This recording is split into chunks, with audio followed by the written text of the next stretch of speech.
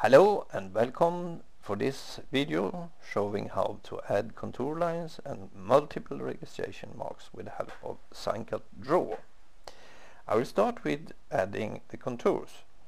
For this purpose I press the effects button, I press the contour, I click the contour there, I click here 2 times to get the outside, and I set the distance for this contour 2 millimeters.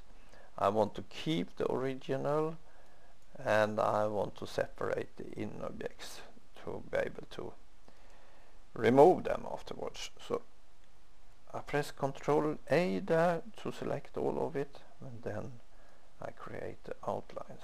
There they are. By pressing another color button here we can see that the inner objects becomes yellow. This means that these are selected, so if I press the delete button here they will be removed. I press F4 for zoom in, press this button to be able to see the contours that has been created.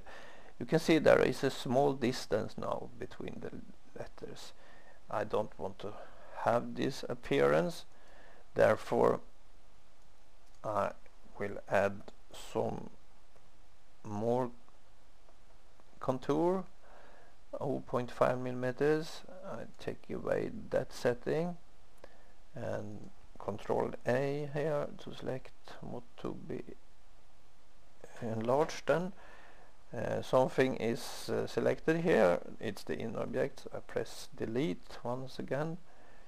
I press Ctrl A because I want to go back to the size that was before, and there it's done. Here you can see how it looks together with the original text. Now we shall add the registration marks. So I go to the guideline mode here.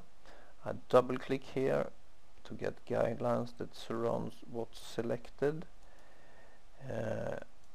The registration mark should be on a distance of 30 millimeters from the contours to be cut. So I move these registration marks by setting this distance. Shift F4 and I'm zooming out. These guidelines is what I will move manually like this. Then I select the circle tool, I zoom in F2 like this, I press the mouse button to get it in the middle there, I press shift to extend this from the center, I press Ctrl to get it round, and then I click the left mouse button and you can see it's almost the same size there. I set 6 millimeters instead. Oh no, now it was not, I didn't select proportional, but in this way I can get 6 millimeters in both directions. I zoom out with shift F4, I click here and I drag it down here. I get the copy by using the right mouse button, and there it is. And now I will select both of them, Ctrl G to get